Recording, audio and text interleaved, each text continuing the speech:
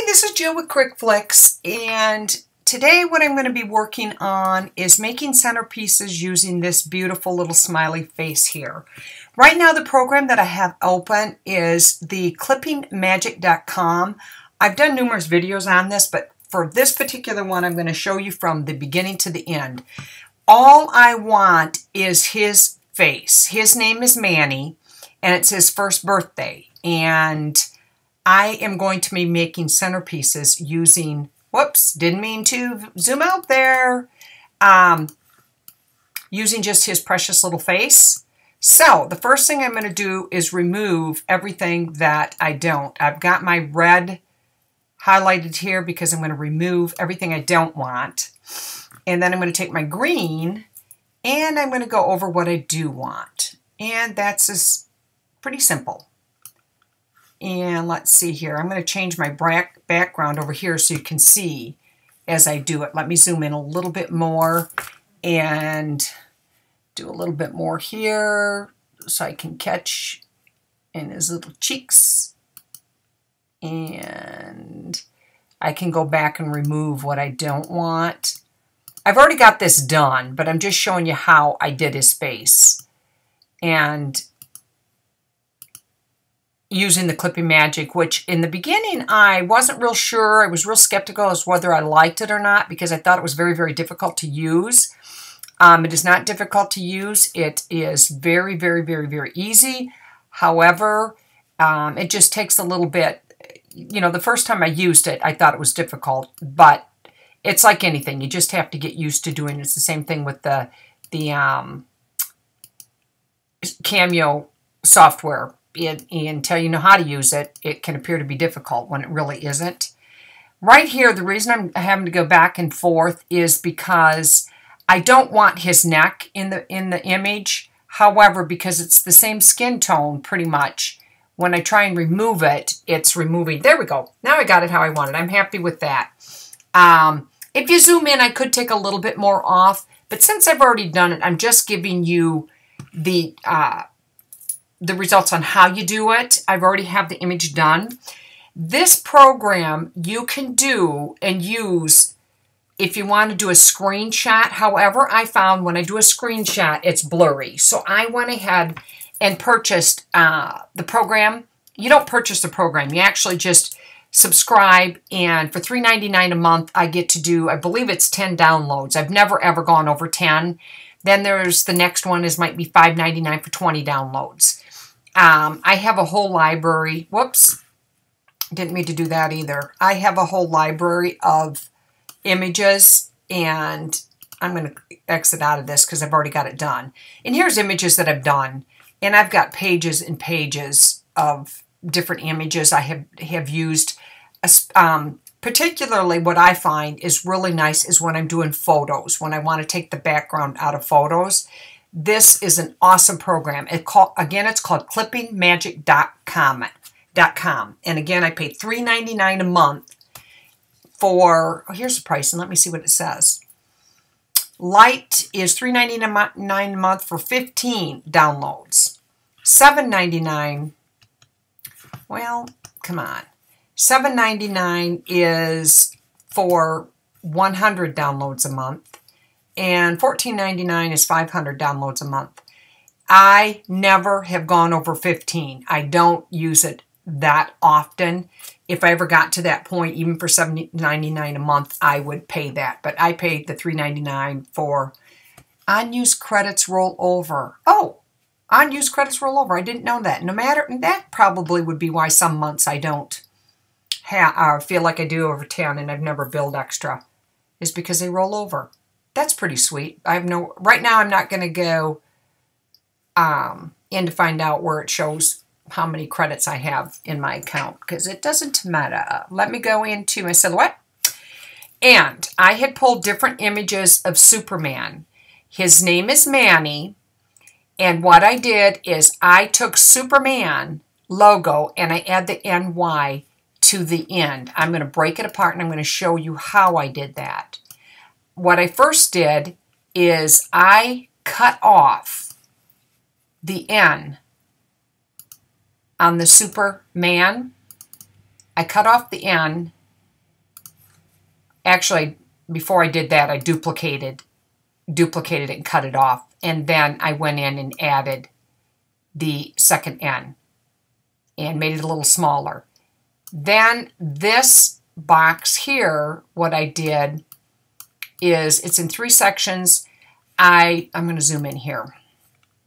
I had cut off the top of one of these so I could get the color that I needed.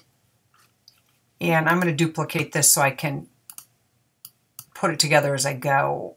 And there was the N. I'm going to kind of push that in so you can't see where I cut it.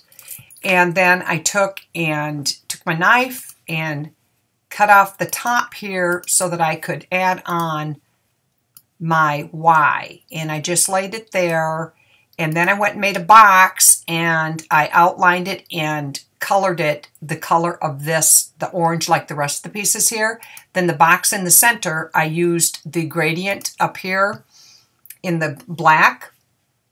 And then I took another piece of orange and put that on the bottom, because these, if you look real close here, these at the bottom are dark orange and at the top are the black. Now this does not look perfect. Oh, and I also cut the top off on a slant because I wanted it getting smaller. And then when I wedged it in there, whoops, oh, I already got my second N in there. And I'm going to have to drag this one, make it a little bit bigger and a little bit longer. And let me see, I had cut it down. And let's see. Mouse batteries are low. You see that, guys? My mouse batteries are low. I wonder why. Whoops, grabbed the wrong piece. Then I added my Y in there. You can kind of get the idea of what I've done, what I did, how I made it. I'm not going to start from scratch because I already have it done. And I've got a lot of work to do today and trying to get some videos up here. So anyway, that was how I did it. And you can see the results on this one. And let me go back up here. Then what I did, I'm going to zoom out. I took 3 different images of Superman. And let me take his face off.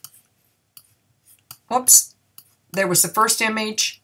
And then I just put his face over it. And then this was an image that I got of superheroes on Etsy that was more baby-like. This one I actually cut his head off because I couldn't get it.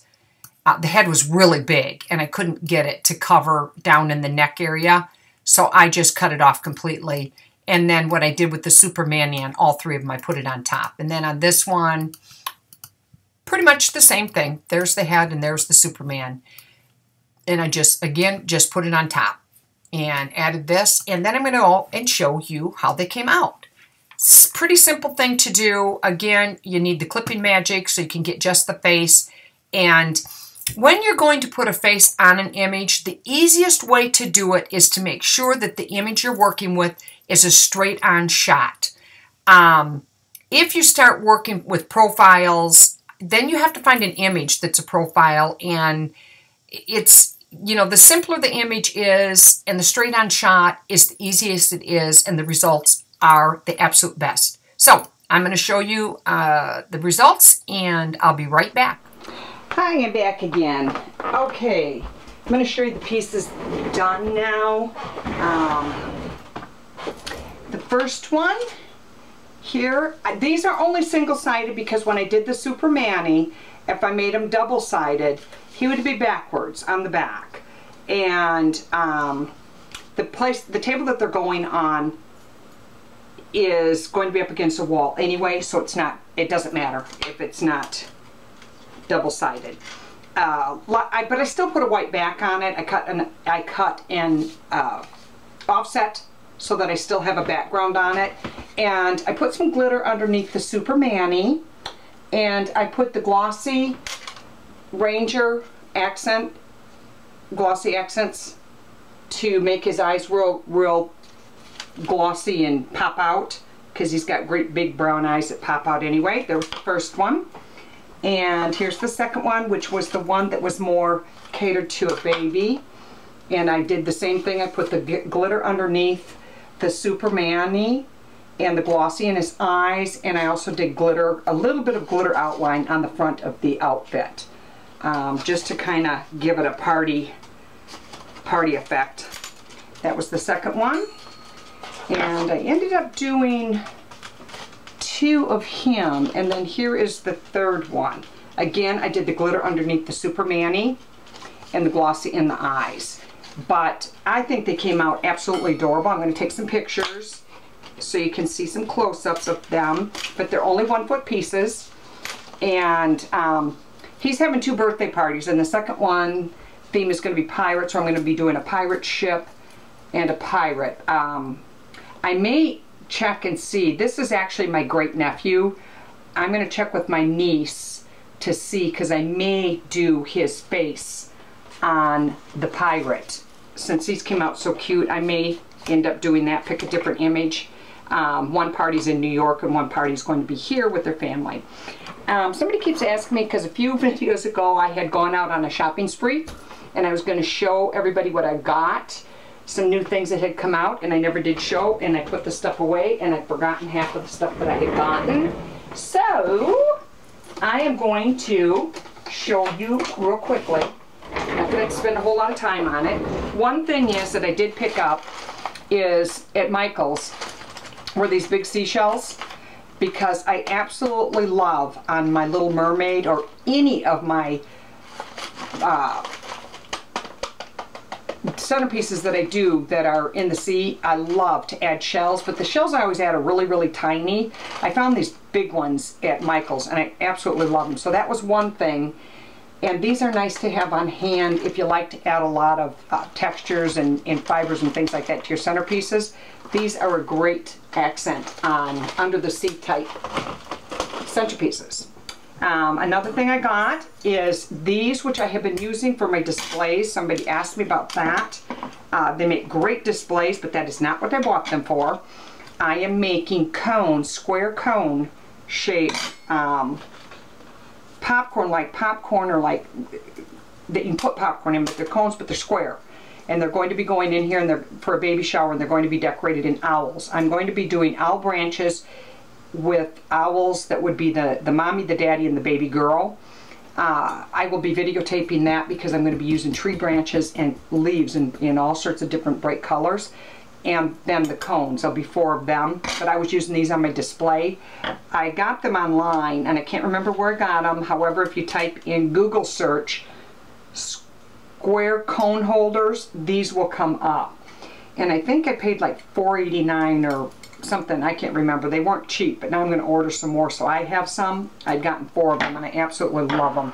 They're great for displays. So if anybody likes to, even if at a party, if you have your centerpieces in front of like a cake or whatever, to use this type of thing as a display works really awesome because they hold any size of the centerpieces. I love them. I'm going to order more. The other thing that I had gotten was the Martha Stewart circle punch, and I got a couple punches here, and I'm going to show you how this works. I think it's awesome. Of course, you can do all of this on your silhouette, but I don't always like to do absolutely everything on my silhouette when it comes to scrapbooking. Some things I like to, I have all the punches and I really enjoy them. This is a magnet here, and all you do is stick your paper on it and the magnet will automatically stick to it, and so you just punch it, and when you turn it, it will lock in place for your next punch.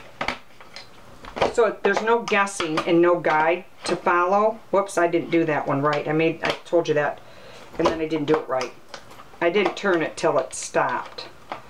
So, and this is all done magnetically, and I probably didn't grab the right sheet of paper either because I'm going off the edge. No, I didn't go off the edge. There's a shot. But I started out wrong because I wasn't turning it. You can feel it. You don't have to lift this magnet up. You can feel it turn. And you don't have to guess where this piece goes because it automatically locks in place where it needs to go. Now that I said that, it's not. Again, user issue. I get to try and go too fast, and can't do that. Got to slow it down. I always go too fast because I got so much to do. And today was one of those days. My niece that's here from Colorado and my daughter and my grandkids all went to go horseback riding. They went ziplining yesterday and they went horseback riding today.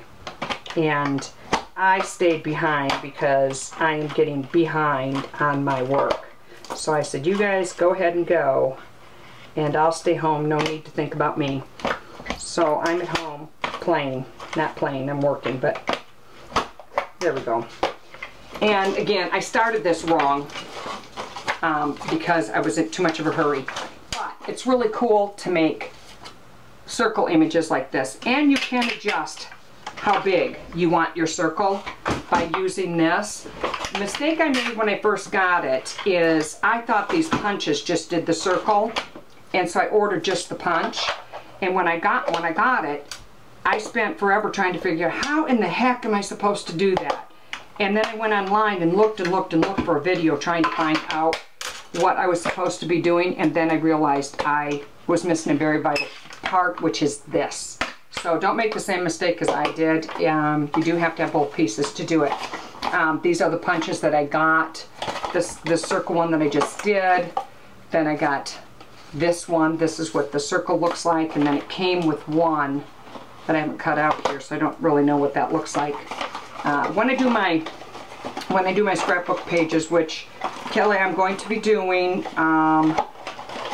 soon.